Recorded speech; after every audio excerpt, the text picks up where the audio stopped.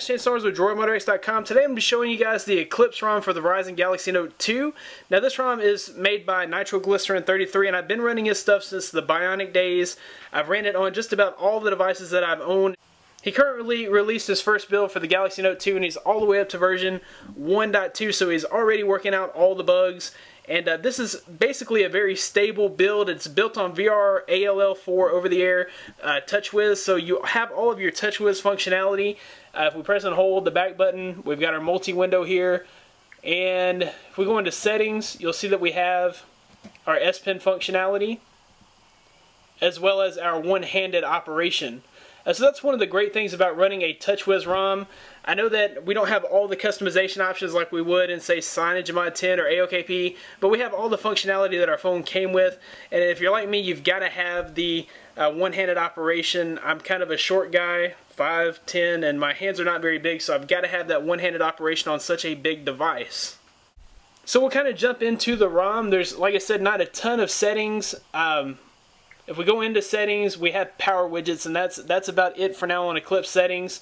You can choose the buttons that you would like to be displayed in your toggle bar, which is up top there, and then you have brightness modes and sound modes, and then you can change the order of your toggles. And that's about it for customization. Now he does have a battery pack that I'll show you guys how to install with the ROM, and then he also has the toggle pack, and he's got a pure stock AOSP package as well, so there's a few little customizations that you can flash while you're flashing the ROM.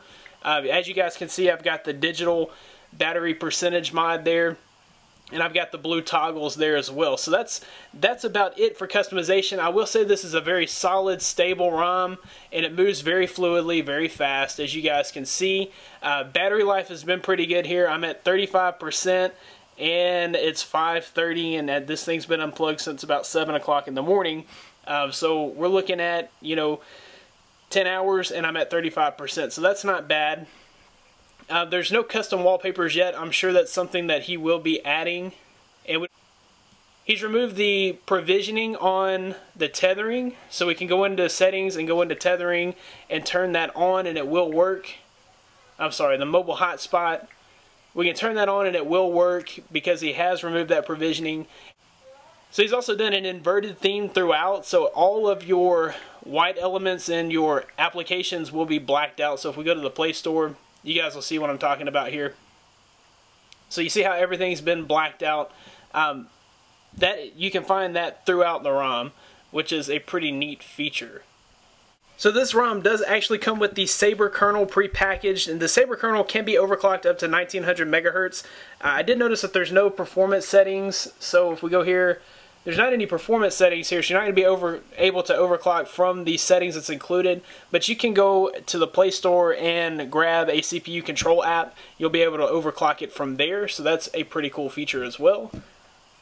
He's also added a couple of things like the CRT off animation. He's added camera shutter control, APN settings, editor. If we go to the multi-window here, you can see that he's enabled any application. So you can grab any application that you have installed on your phone and open up 2 windows for multi-window. So that is a nice feature as well. If we go to the power menu, he's included a extended power menu with reboot options, so we can reboot into recovery. And I think we've pretty much covered everything. Like I said, he's tweaked and modded this thing so that it performs very well and saves on battery life. And I guess we can go ahead and show you guys how to install this. So we'll go directly into recovery. Okay, so once we're in recovery, we'll install this like any other ROM. We'll just wipe data, factory reset, select yes, wipe cache, go to advanced and select wipe Dalvik cache, and we'll install zip from SD card. Choose it from SD card.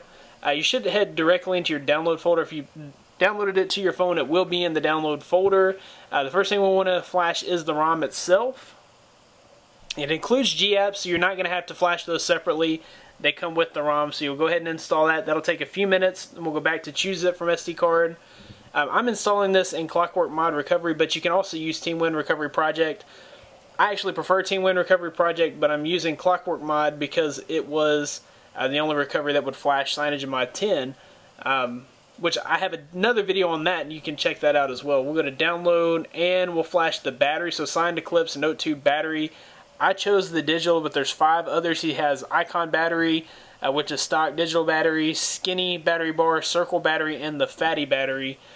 So we'll go ahead and flash the digital, and then we'll go back to choose it from SD card, our download folder, and we'll go to the Note 2 blue toggle. So he has 2 versions of toggles. You can go with either the white or the blue. I preferred the blue, so we'll go with that and install that as well. Once you're finished, you can go ahead and reboot the phone. And I'll leave you guys with the boot animation. Big shout outs to Nitroglycerin33 for an awesome ROM. You can find more of me at DroidModderX.com, where I'll have the latest in Android and tech news. Be sure to follow me on Twitter at DroidModderX. I have a giveaway going on right now until tomorrow, actually, so you should definitely check out my Twitter and retweet the contest. Also, be sure to subscribe to this channel for more coverage on the Galaxy Note 2, the Droid DNA, the Nexus 7, the Nexus 10, the Galaxy S3, the Galaxy Nexus, and all the other devices that I cover. If this video has helped you in any way, or if you enjoyed this video, be sure to give it a big thumbs up. Thanks guys for watching. I'll see you in the next one. With DroidModderX.com, and Spigen sent me a new case for my Galaxy Note 2. This is the Ultra Flip